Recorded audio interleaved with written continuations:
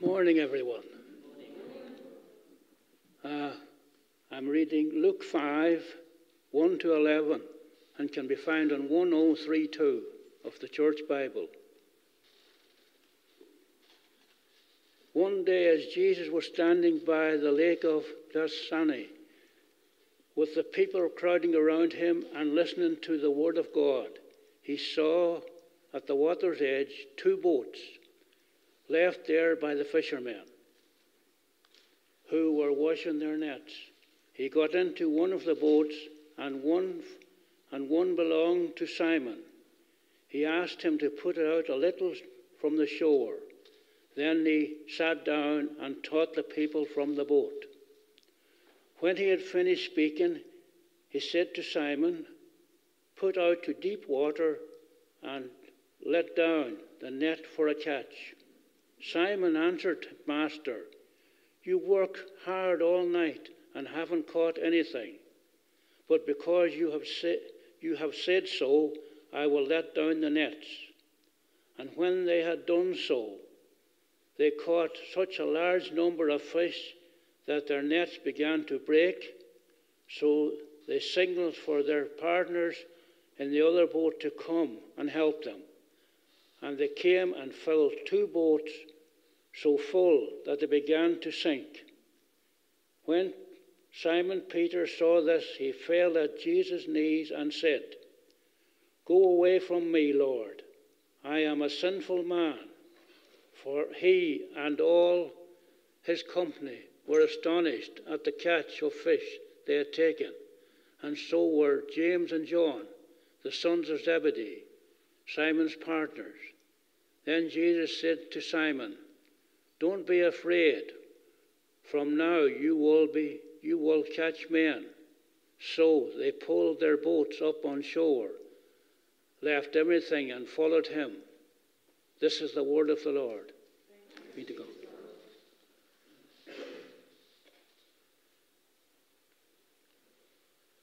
Thank you, Bob, for doing that reading, and thank you, Betty, for those lovely prayers. I'm just going to invite Dean to come up, and if you'll join me in prayer for him.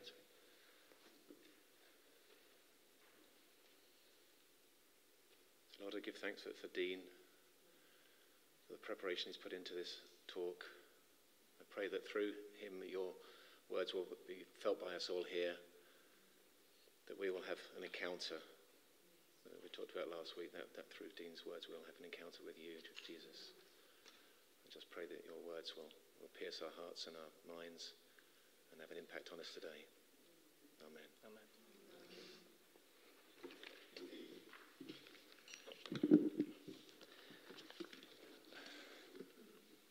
Will you be pleased to know that this is a slightly lighter sermon than the ones that I've been delivered as of late, so there's no need to hide beneath the chairs. They have been slightly on the heavy side. This is a nice one. They're all nice. Some are a bit more easier to swallow than others might be.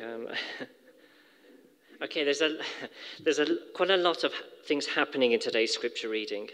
And it's one of those scriptures where you can slowly read it and let your mind gently wander through the story. It's quite a visual piece of scripture.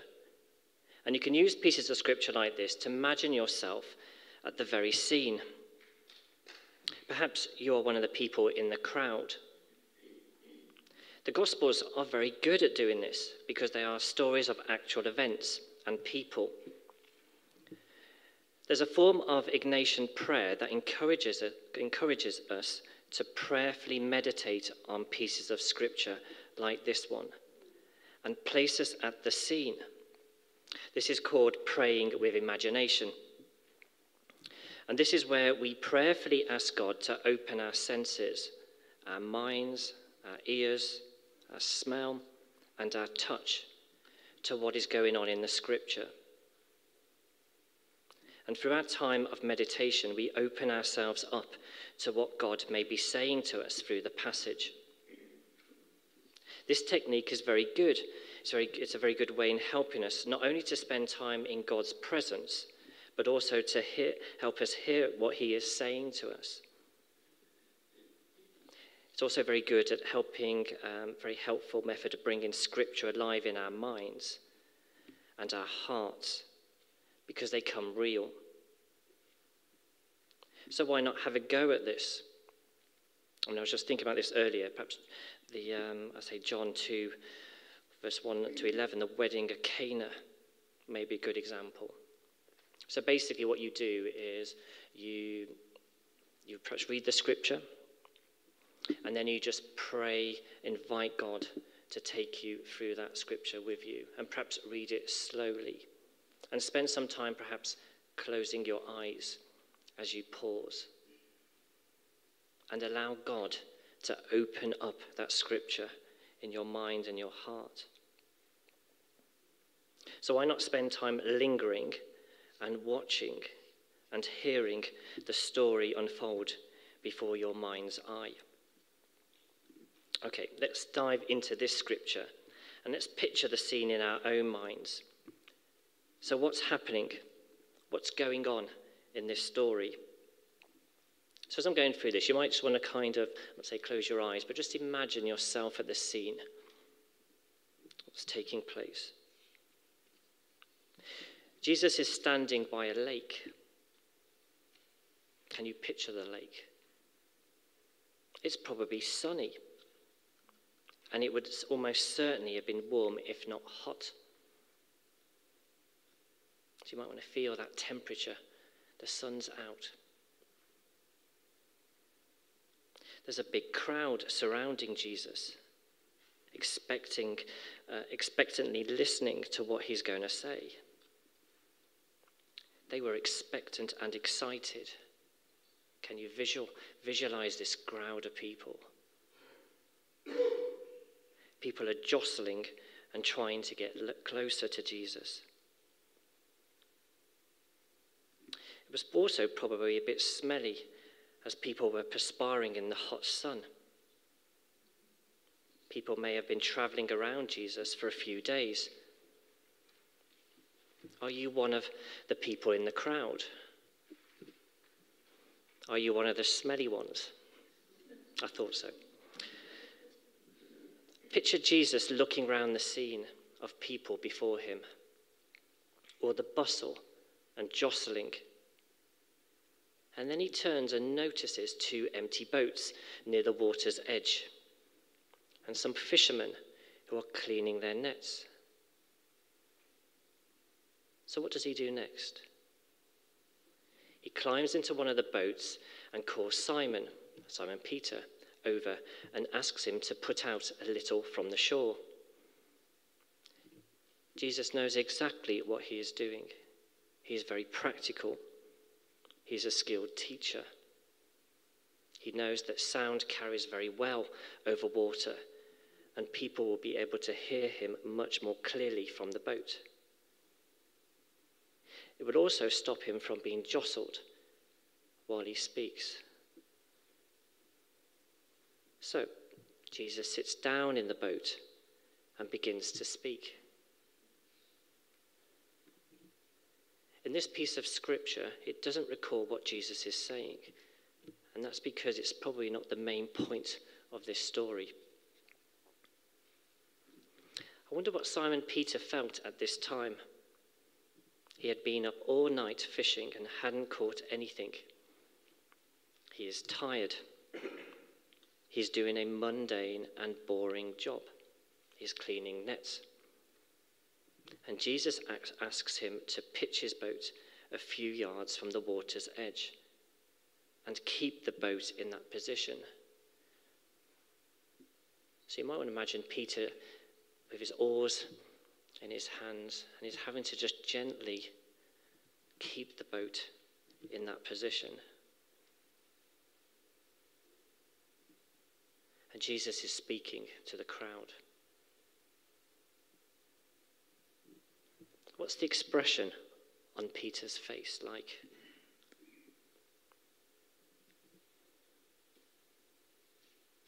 Don't you think it's interesting that Jesus catches Simon at this time doing a typical, normal, mundane, everyday activity in his everyday life?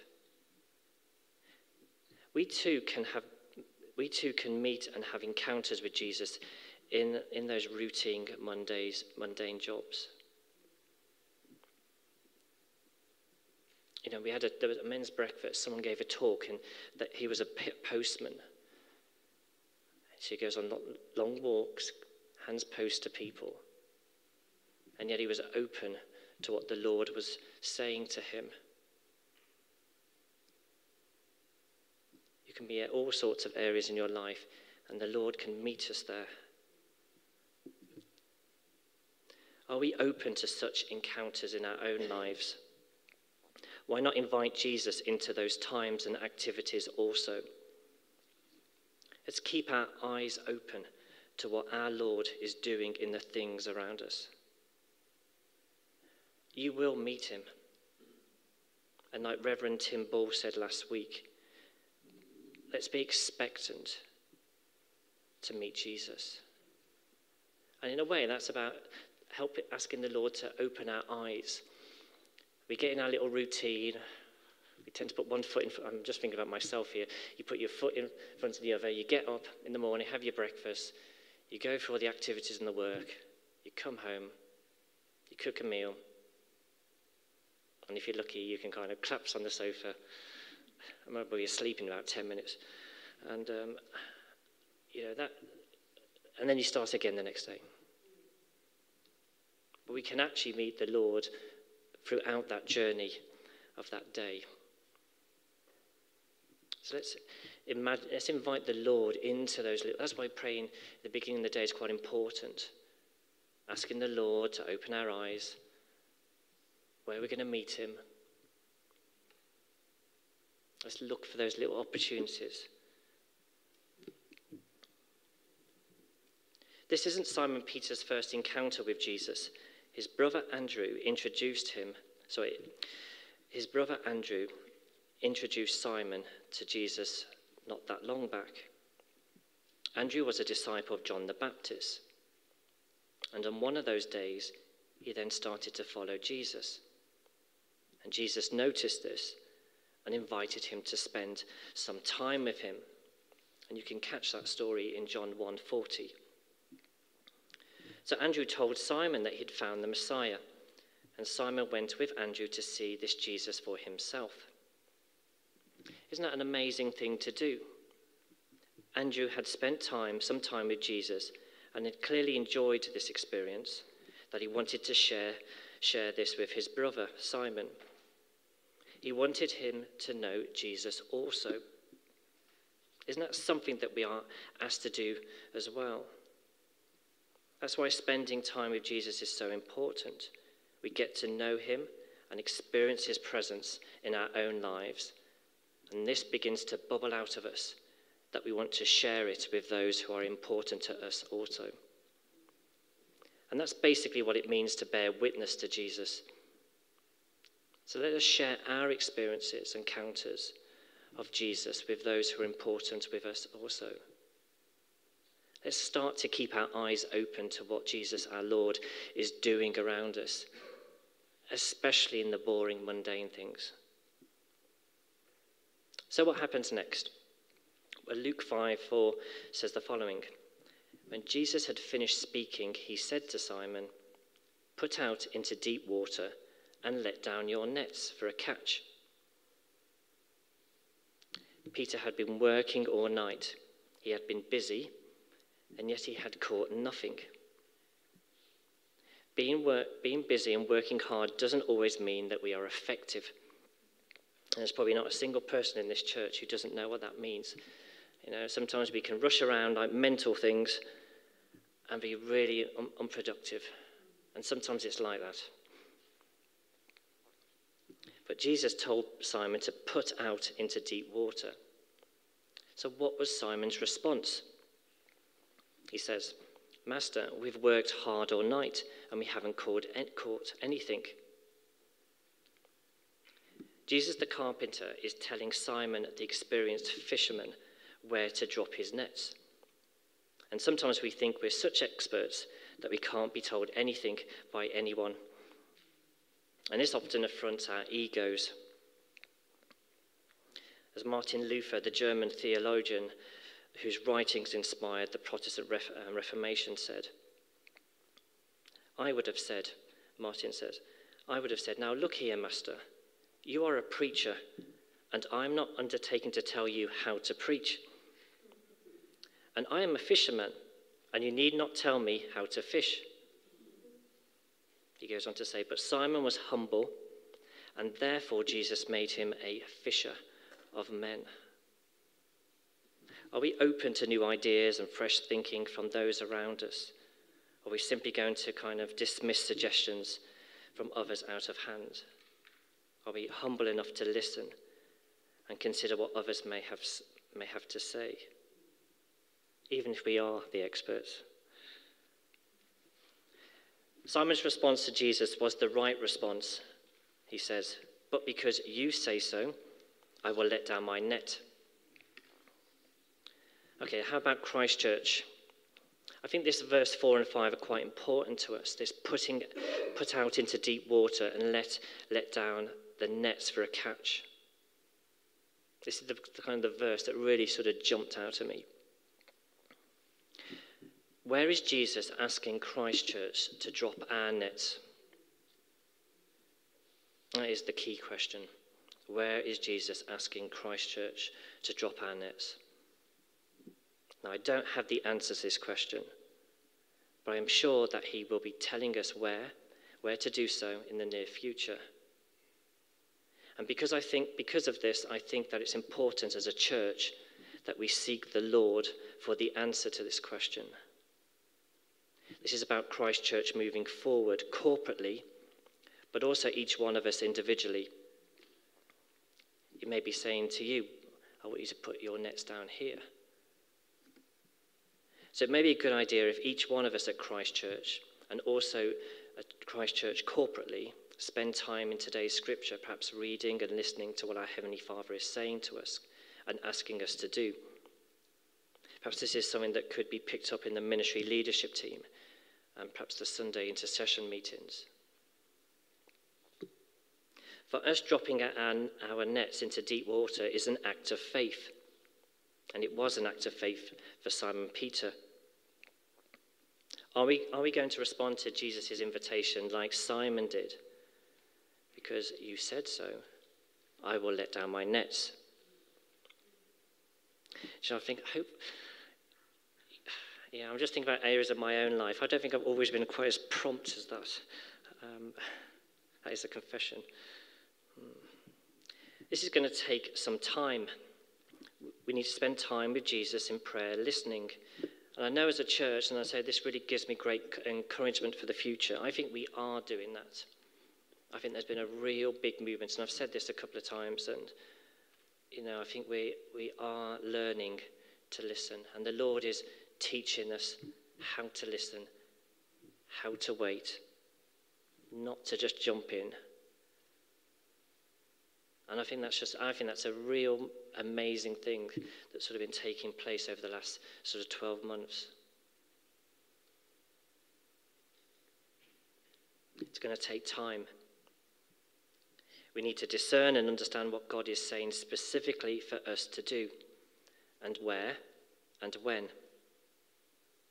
And then ultimately we need to step out in faith and obedience. Okay, let's look at what happened next in the scripture reading. So Peter cast down his nets. What happened next? Verse 6 and 7. When they had done so, they caught such a large number of fish that the nets began to break. So they signaled to their partners in the other boats to come and help them. Now, I don't know what being obedient to Jesus' invitation looks like for us at Christchurch, so I'm not promising anything. So I'm not saying what that straining net looks like. I don't know the answer to that. That's why we need to pray. But what I do know relates to perhaps a previous sermon I delivered in October and November, and that was about feeding the 5,000. And the scripture that really sort of jumped out at me at that point was Jesus' conversation with Philip about where shall we buy bread for these people. Now, John 6:6 said, he asked this only to test him, for he already had in mind what he was going to do. This is one of the things I kind of really feel quite, keep on being reminded over. I'll just read that last bit again. For he, Jesus, already had in mind what he was going to do. We can be confident in this. Jesus knows exactly what he is doing at Christchurch already. He already knows that. Do we believe this? Do we trust our Lord Jesus that he knows what he's doing? Remember, he's the Lord God Almighty. He's all-powerful, all-knowing, and everywhere. He knows what he's doing. The next thing that happened after Simon was obedient to Jesus is recorded in verses 8 to 9. When Simon Peter saw this, he fell at Jesus' knees and said, "Go away from me, Lord, I am a sinful man." For he and all his companions were astonished at the catch of fish they had taken. It goes on to say, then Jesus said to Simon, "Don't be afraid. From now on, you will catch men." So they pulled their boats up on shore, left everything, and followed him. Now, when we have encounters with our Lord Jesus, we are never the same again. It doesn't mean that we somehow become perfect, but we do grow in faith and maturity. Spending time with Jesus often makes us aware of our own shortcomings, our sinfulness. But Jesus says, "Don't be afraid." That's what he said to Simon. Don't be afraid. He works with us as we are. Again, that 2 Peter 3 passage. Jesus is patient with us. And sometimes I think we just forget that. We forget just how patient he is. He knows exactly what we're like, our shortcomings as well as our good things. And he knows we're going to stumble and fall over and get it wrong. But he is patient with us. And we know that, look, he was patient with Simon Peter. And as you read the Gospels, you discover that Jesus needed to be patient with Simon Peter. So let's draw this sermon to a close. There's a couple of little action points, really. Try praying with imagination through the Gospels. Perhaps don't rush through it, but start to imagine yourself at the scene in the Bible and invite the Lord to guide you through that time with him.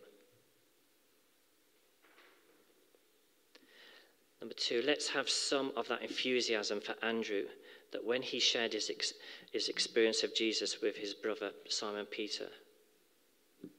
And that comes out of the fact that we've spent time with him also. The more time we spend with Jesus, the more our expectant eyes are open to him, and the more we will see and experience him in our own lives. And out of those real experiences will come opportunities to share with others the experiences we have had. Now, it's interesting because this was very much, it really echoes, I think, some of the sermons we've had as of late. And I wrote this before I heard Tim Ball's sermon. I wrote it last Saturday, and then he delivered a very amazing sermon last week. And again, it really is echoing about experience and spending time and then sharing that with others. I think the Lord is probably asking us to do that. And I think Josh was very good at having that pause time during the service. Just to be still, just waiting. Let's just listen. And I think we all meet him in those gaps, in those silences. Number 3, let's be humble enough to listen to those around us when they give advice, even if we are the experts. Let us pray individually and corporately as a church and ask, where is the Lord telling us to let down our nets? Now, it may be that we don't really know until we get a new vicar, and that may be part of their calling. But we can be at least praying about that, perhaps being open to what the Lord is saying. He may be telling us something before then. I don't know what he's going to do. He does. And really the big one at the end, let's also pray that the Lord will astonish us. Wouldn't that be amazing? That he would astonish and exceed our limited and small expectations in his plans for each of us individually and as a bride of Christ. There's such a good young person song, our God is a big, big God. I think the theology of that is just so amazing. And sometimes because God doesn't act immediately, perhaps because we're not ready for him, and sometimes we think, he's only going to do little things, or he's not going to do anything. I think God almost becomes small, and so does our expectations. But actually, he's really big. And so let us pray that God will astonish us. Kind of have a wow moment. But he could just astonish us in really little small things. It doesn't have to be kind of earth-shattering. Sometimes it's those little personal things, and the Lord has spoken into our lives or he's done something, small things. And often we can be really astonished by that. Let us choose to be obedient to Jesus, like Simon Peter was, to our own sort of loving bridegroom. I'm just going to put that together and just pray. Father God,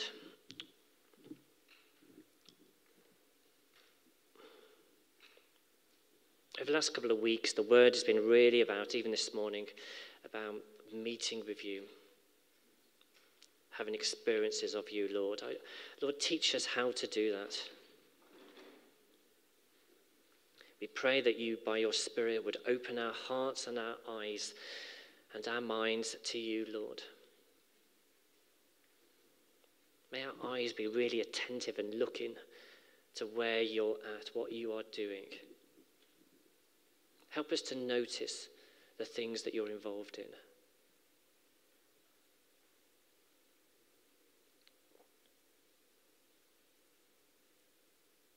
You are involved in so many things that we don't even notice.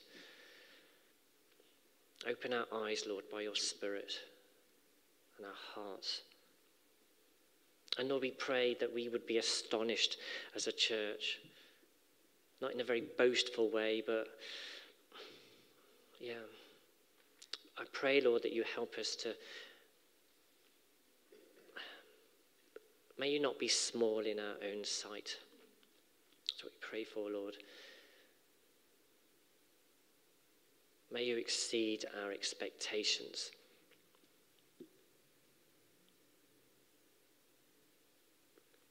And Lord, we pray that by your Spirit, our encounters with you would bubble over and we couldn't not help but share it with those around us.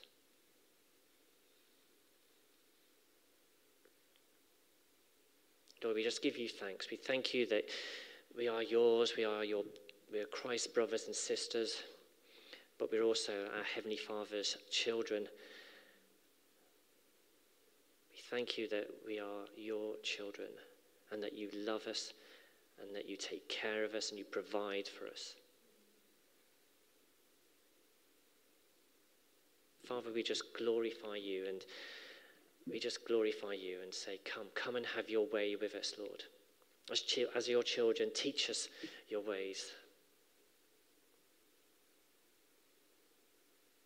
That we may just sing your praises forever and ever.